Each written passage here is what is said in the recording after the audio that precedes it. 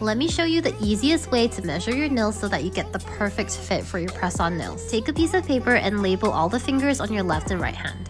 Stick a piece of tape over your nail like this. Using a marker, mark both sides on the widest part of your nail. Then just stick this on your paper. Then repeat this for all of the fingers on your left and right hand.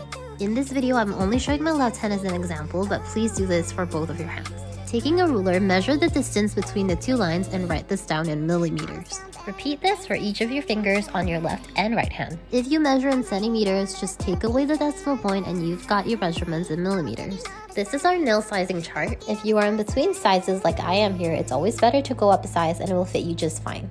We will also have a custom option where you can put in all 10 of your nail measurements for a perfect tailored fit.